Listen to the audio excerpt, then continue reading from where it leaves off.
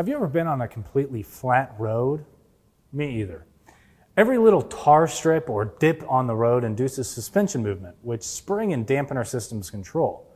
Regardless of the motion, springs compress and subsequently release the energy into the vehicle's body, dampener, or road surface.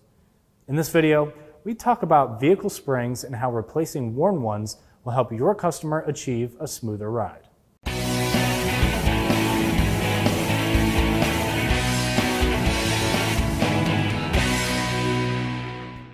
The constant use of springs as your customers drive causes them to wear down, highlighting noticeable performance issues. During its use cycle, a steel spring will compress and a bit of life is taken out of it. It's not the amount of travel that matters, but the frequency of the cycles.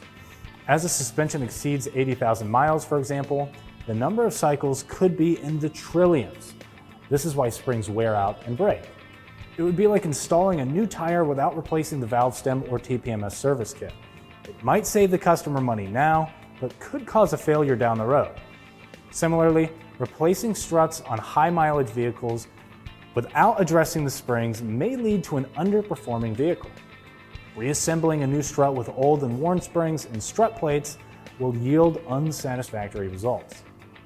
When installing new struts or shocks, weak springs are more susceptible to failure, especially if the springs have thinner designs and an outer plastic coating to reduce weight and prevent corrosion. Damage on the outer coating can lead to corrosion of hot spots and weaken the spring and eventually cause it to break. To identify potentially weak springs, start by consulting ride height specifications and measure ride height on all sides of the vehicle. If the measurements fall below specifications or exceed tolerances, it's likely that one or more springs needs to be replaced. If you can't tell through the initial consultation, you may want to recommend a test drive to assess a spring's condition. It's advisable to replace springs in pairs to maintain consistent ride height from side to side, and in most cases, all 4 springs should be replaced simultaneously. For more tire and service videos, don't forget to follow us on Instagram, Facebook, and YouTube. I'm Christian Hinton, coming to you from the Tire Review Continental Tire Garage Studio at Babcock's Media. Thanks for watching.